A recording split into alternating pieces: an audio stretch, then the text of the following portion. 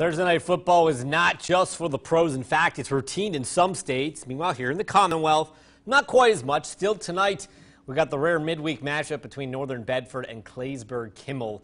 The Panthers still unbeaten, 6-0 on the season. NBC up 7 midway through the first. Ian Snyder rolls out, finds a wide open Aaron Bowers for the score. 13-0 Northern Bedford. Panthers back inside the red zone a few minutes later, and Snyder rolls out again.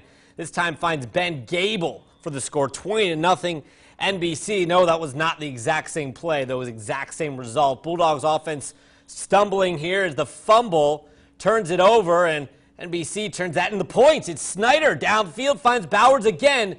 39 yards for the touchdown, 27-0 now NBC. Panthers put this one way in the first half. Ashton Detterline with the short touchdown score, and Northern Bedford takes down Claysburg-Kimmel 44-21.